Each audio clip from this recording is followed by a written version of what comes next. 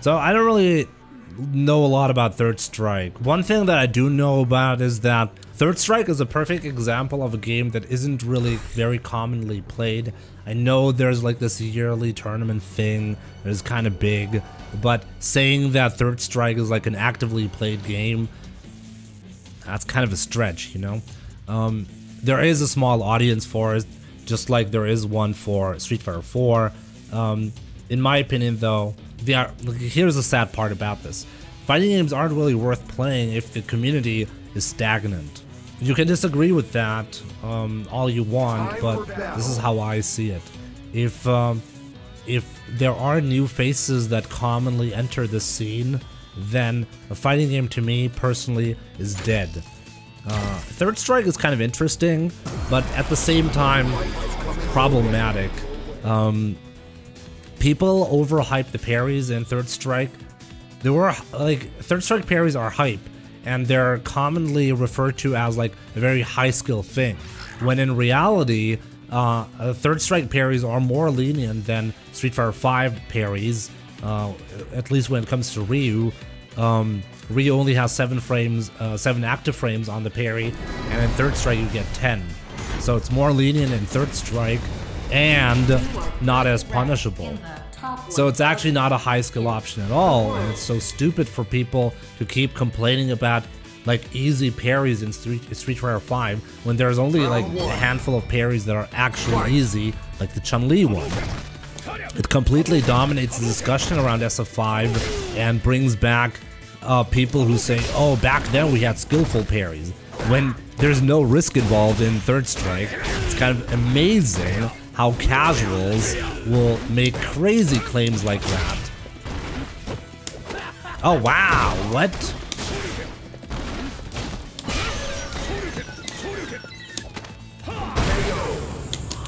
The Chun-Li CA parry is easier in Street Fighter 5, and that's because of the buffer that you get on tight parry timings. But other than that,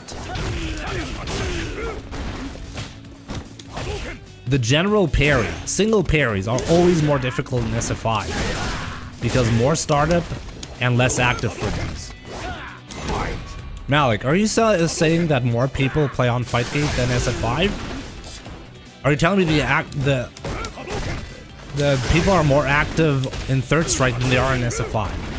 Because I would love to see some data to back that up.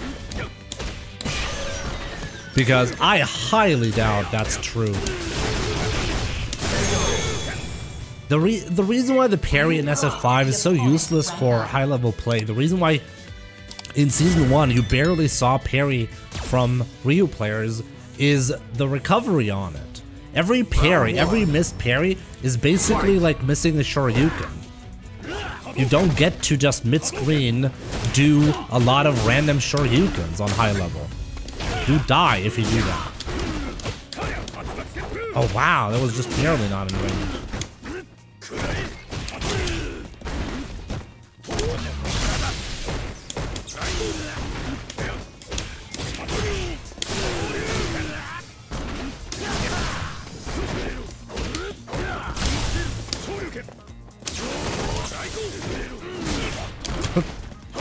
This guy's amazing.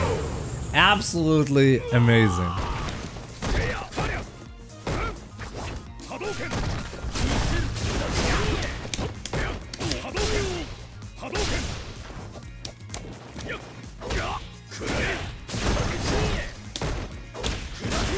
Just does that.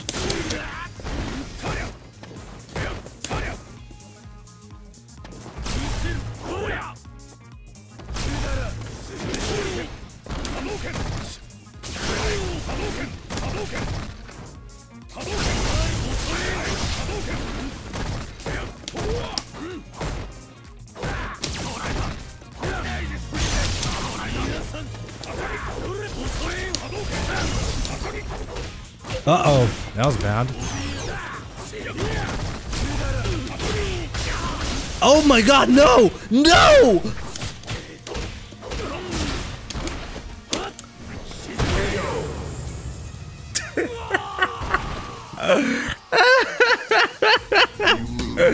I got absolutely wrecked right there. What a way to lose the win streak. I should have just done Donkey Kick instead. And he even got a league up for that. God damn it.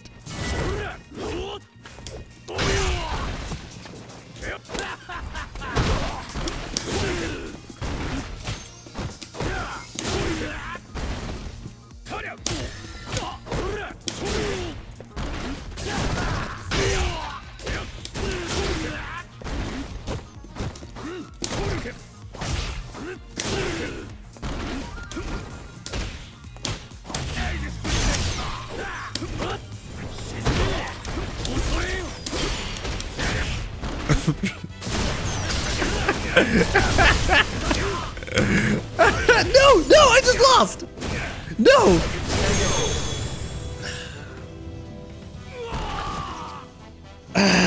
Man, I'm making so many mistakes just because I want to get a stylish ending.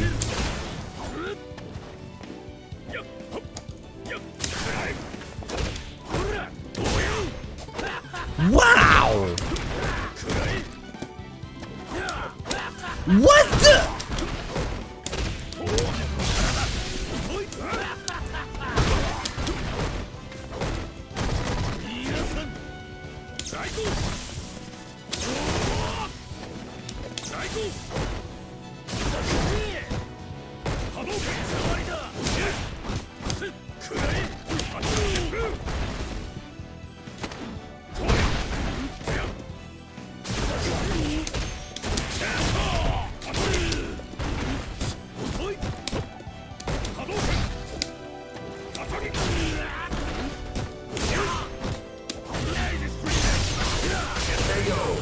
Oh, god damn it. That was a disaster just because I want to have a stylish ending there. That was totally on me. That was totally my fault. Why am I so happy? It was funny at least, right? Not a problem. I don't really get frustrated if I know it's like, well, it was my fault. I lost this not because of lag or some kind of nonsense. I lost this because I was in control and I gave it away. Which means next time, I just need to do better, you know? Like, there's a lesson to be learned here. And because of that, I can always stay, like, I don't get salty from losses like that.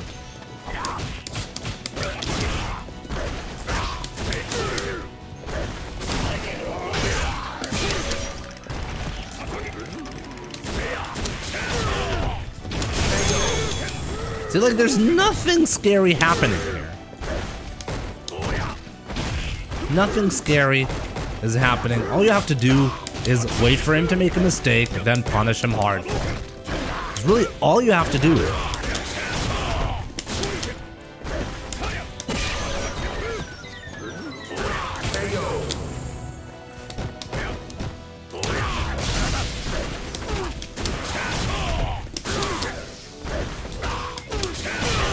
Like,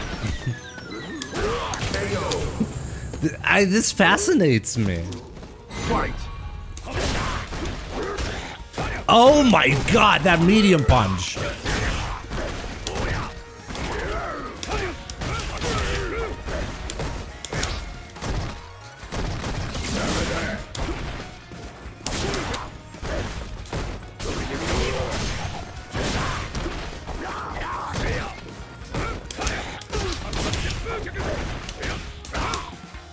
Oh wow, the lag switch kicking in.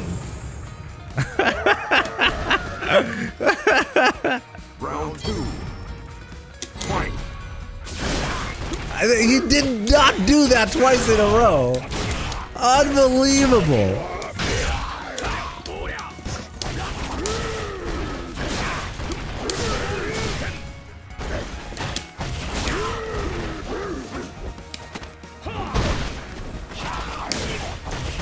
I'm too stupid to finish him off there.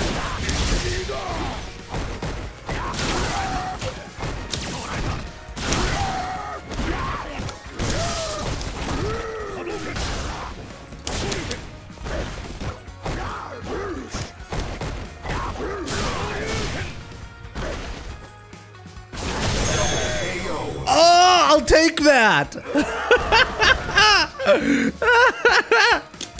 You win. Oh man, that entire game was absolutely insane.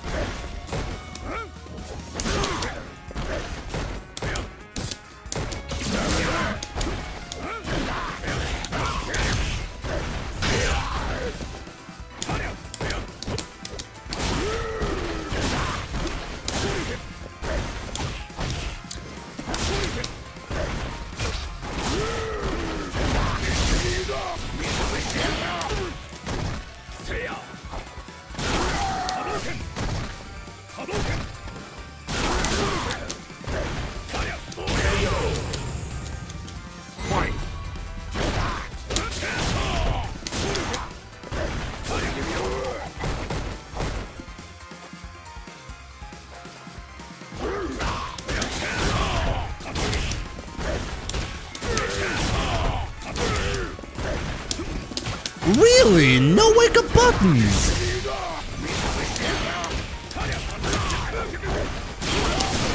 Oh yes! Oh man, let's go. You win. What a match. Yeah, those were some interesting reads.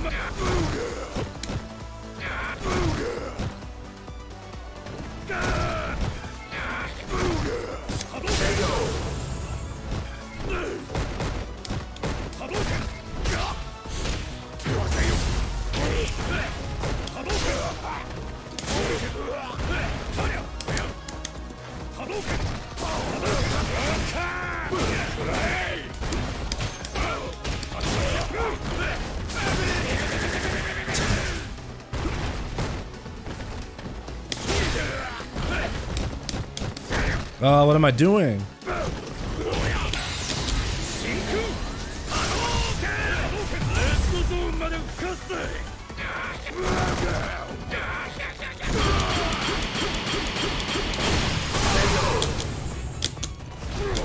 Angelic Star with the bits on top of that. Very much appreciated. Oh wow, did he die? Oh, not quite. Oh my god!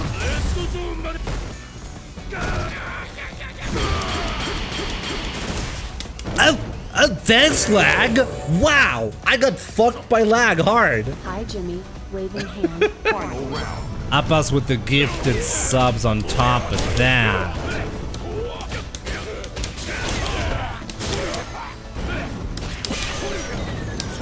God damn it, that level 3 hype train.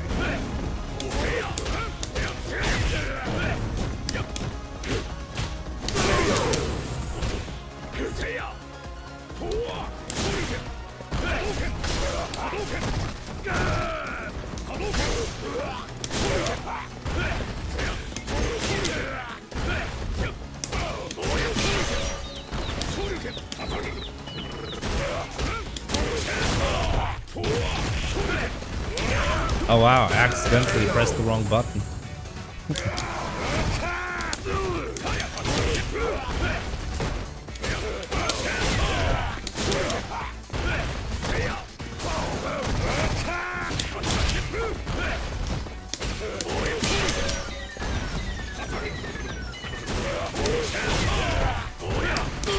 Oh, what?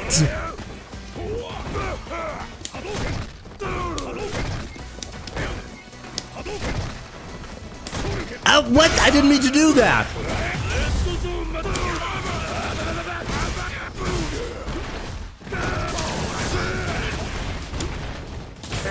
Oh my god, I almost lost! Oh my god! I mean, there are meaningful decisions. You have to decide between axe kick and axe kicks. Like, do you hold down back or do you axe kick?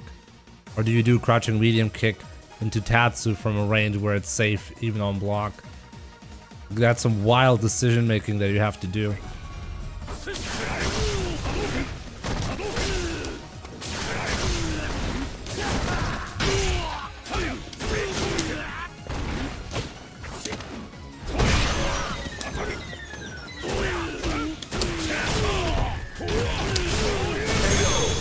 Okay, almost 10 wins now.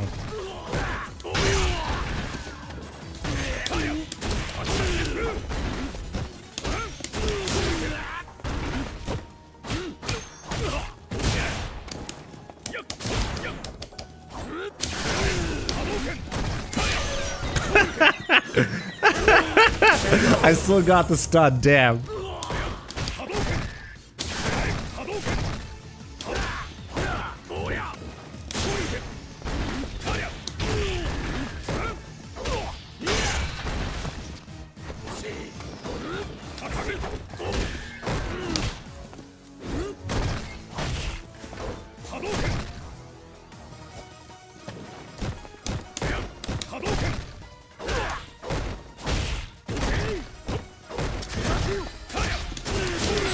I don't know why he's doing that. It's so unsafe.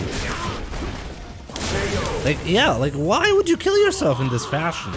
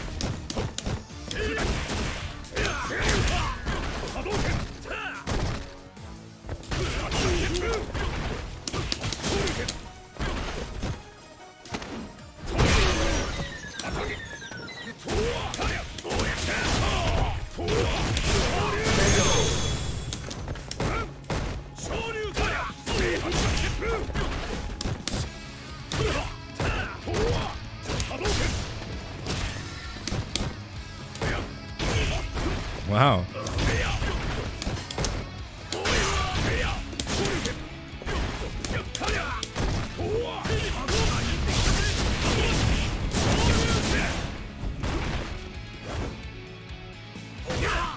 Wow.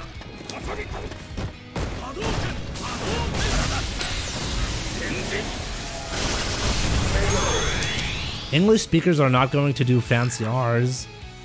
Oh, because of Schadenfreude. Freude. That's an unusual sound, right? I keep forgetting about that. I also like, when I was at university, there was this girl, what's her name? Haley, right. And she said she struggled with umlaute. I'm not sure what the English word is, but basically the characters with dots in German. I was like, what do you mean? And she was like, it's very hard to pronounce these. And that's when I realized, oh, these words do not exist in English. Like these sounds.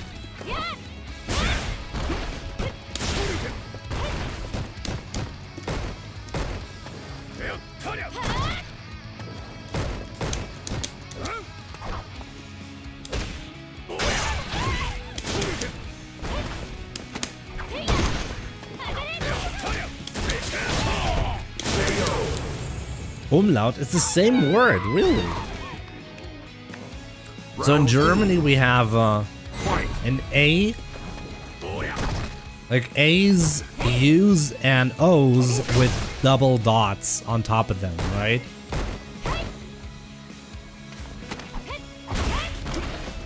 And that is A, U, and U. And I didn't realize for a long time these sounds do not exist outside of, or do not exist in English.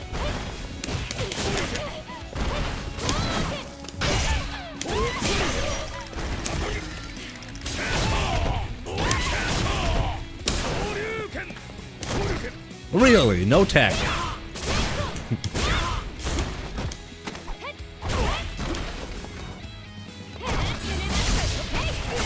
I tried to block that.